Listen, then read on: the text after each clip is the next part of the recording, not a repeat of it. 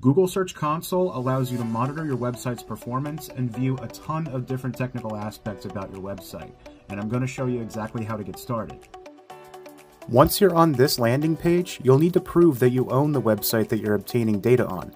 However, you only need to do this once, and all variations of your domain will be verified.